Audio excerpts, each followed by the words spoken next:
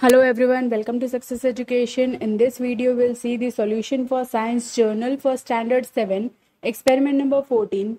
The aim is to study the images formed by a concave mirror for object placed at different distances from it. The apparatus and materials are concave mirror, mirror stand, candle, scale and screen, and you need to draw the same figure on the right hand side where the space is given. And the procedure is fix a concave mirror to a stand and place it on a table. Paste a piece of white paper on cardboard sheet and arrange it properly in vertical position on the table. This will act as a screen. Keep a lighted candle on the table at a distance of about 50 cm from the mirror. Try to obtain the image of the flame on the screen.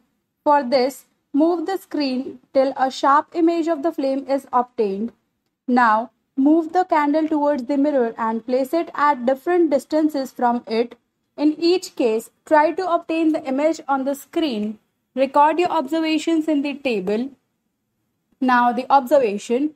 The distances of the object from the lens is already given. You need to write the characteristics of the image, whether it is small or large, is it inverted or erect, and real or virtual.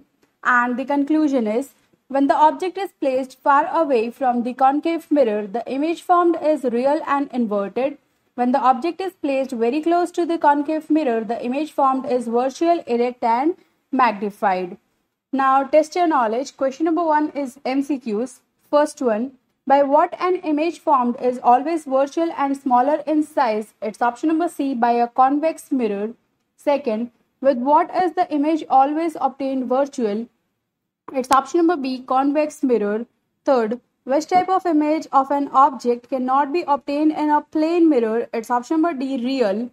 Fourth, what type of the image is formed by a convex mirror always? It's option number A, virtual and smaller than object. Fifth, which type of image is not obtained by a convex lens? It's option number C, virtual and smaller than object.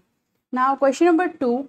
Give 2 points of difference. First difference is between concave mirror and convex mirror. First point, concave mirror's inner surface is shiny and convex mirror outer surface is shiny. An image formed by concave mirror can be real or virtual.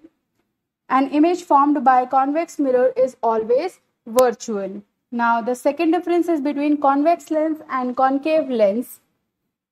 Convex lens feels thicker in the middle than at the edges. Concave lens feels thinner in the middle than at the edges. An image formed by convex lens can be real or virtual, and an image formed by concave lens is always virtual. And here we come to the end of experiment number 14. I hope you have understood the complete experiment. If you have any doubts, you can write in the comment section. I'll surely try to answer all the questions.